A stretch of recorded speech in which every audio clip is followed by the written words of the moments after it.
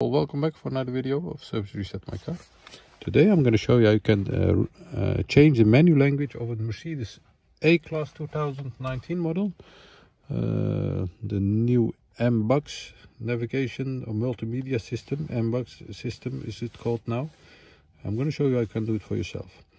Before we start, I want to mention our YouTube channel, it's Service Reset My Car. Have a look at the channel for more than 500 other videos on how to reset different model cars. Some tips and tricks. Use the comment area if you have any questions and I'll get back to you as soon as possible. Okay, let's start with this one. We're going to change the menu language. The menu language has to be changed over here. First step is press the home button. Then you're going to go to it. And this is a touchpad. Scroll to the right or to the left. Is going to go through the menu. Scroll all the way to the right, go to settings. There's also press button, press it, then you'll see that it enters the system menu. Then go all the way to system over here. You can also use the screen. Scroll down like this, then you'll see the language. And how can I help?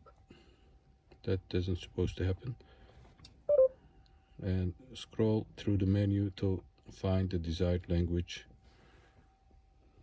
In this case, Dutch. Go back to home button and you'll see that this is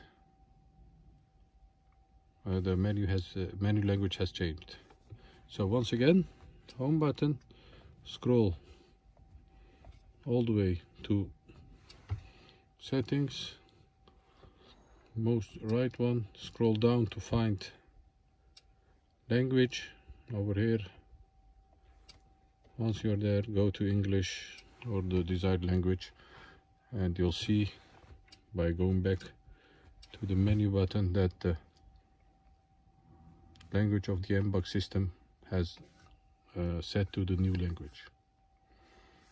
That was it for this video. I want to thank you for taking time for watching our videos.